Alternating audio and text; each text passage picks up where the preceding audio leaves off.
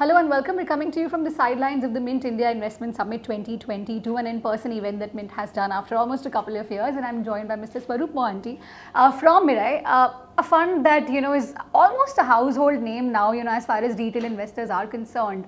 So your inputs, would be very valuable, for us to understand how to make sense of the recent correction that we have been seeing in the market. Are investors a little spooked? How should they, how should they read this correction? First of all, thank you for calling us a household name. Coming from South Korea, it's a huge thing for us. But yeah, I mean, when you look at the investor and the way the investor behavior has been carrying on over the last decade, I think a lot changed post demonetization, and that's when we saw the significant change from fixed assets to financial assets. And you cannot take away the fact that the fixed income rates have been going down, and hence the gradual shift to, say, the equity markets. And then what's been the best part about the behavior in the last 4 or 5 years in particular, I can't say that for sure for the lump sum investor, but the significant change in the behavior of the same investor through the SIP route has been a joy to watch. And then in spite of markets going down or coming up, they have stayed put. Not only have they stayed put, they've continued to add money. This gives them a very different flavor of this asset class called equity, which is the growth asset going forward, because they remain invested, they catch an ups and downs of the market, which is what we call the rupee cost averaging, and they participate in the growth story of India. And then it's so good to see that happening, and the increase of folio accounts on a daily basis for the industry is testament to the fact that the investor behavior, especially for financial assets, is on the rise. And I see that growing because the demography of the country itself is changing to the young, and they will behave totally different to the way the previous investors used to behave. Right. Speaking of the recent correction again and the recent volatility, have you seen that impacting inflows into mutual funds, or is that likely to have an impact going forward? Are people being speculative? See, I can speak of it on two parts. One, from the Mirae Asset perspective.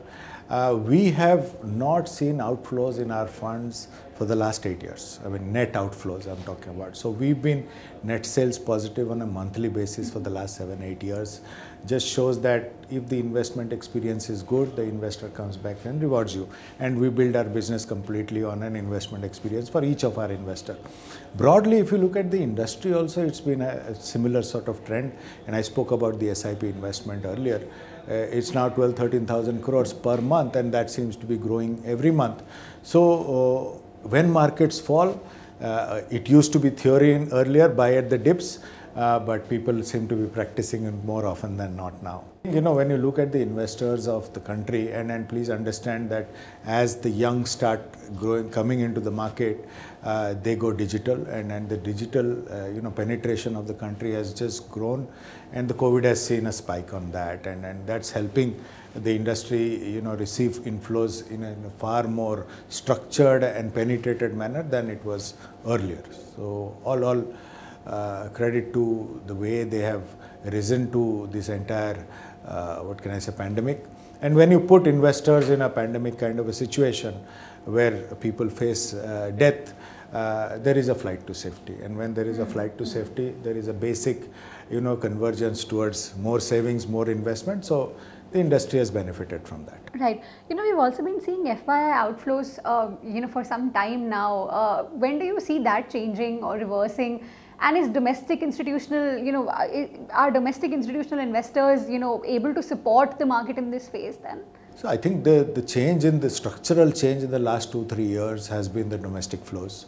And with consistent domestic flows, we as mutual funds are becoming significant in controlling the market movement too. And today, with our robust inflows along with our SIP book, we are standing tall in the market. And as we speak on a daily basis, we are buyers, and the FIs can come in and go as per their diktat or as per their mandate. But I think it will be wrong to take a negative call on India. I keep on saying that, you sell India at your own risk.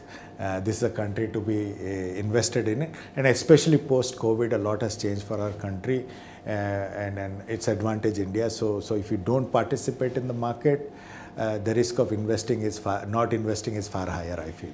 And we've heard that, enough times already in this summit. So, I think it's a point worth emphasizing. Lastly, to the investor and also, from your point of view, how do you read into the Russia-Ukraine tensions right now? If this protracts, what are the key, headwinds that, the world and the economy, might face? Clearly, what has happened till now, especially, was not projected.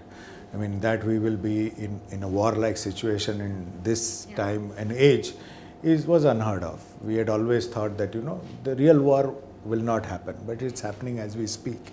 And there is no clear-cut conclusion of the war at this moment. So one has to really watch the space. Yes, the impact is there. I think more than the Russia-Ukraine war, I would really look at the inflation rates of the US as something which one has to watch out for. 7.5% inflation in the US is something probably this generation there has not seen. So how that country deals with it will be something which we have to clearly keep an eye on. Please remember, the world trades in dollars, so you cannot dissociate from that impact. So when you look at these two sort of impacts on your broad economy, the inflation will be impacted. There is no doubt or debate on that. How the central bank handles is something which we have to watch out for. I think the entire pandemic period, the central bank has really stepped up and handled our economy very well.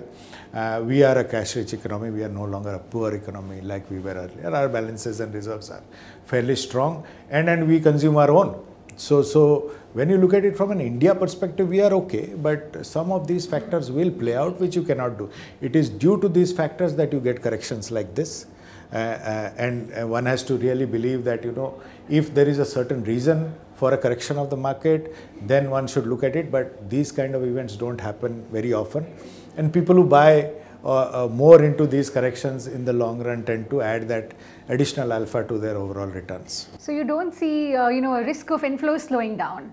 No, on the contrary, I see them going up unless this is extended for a long time and there is some real impact. People do realize that all such events come with an end date, and unless it is impacted you dramatically, the reversal is sharp more often than not. Great. So thank you so much for leaving us on that optimistic note and lovely having you here. Thank you so much for having me.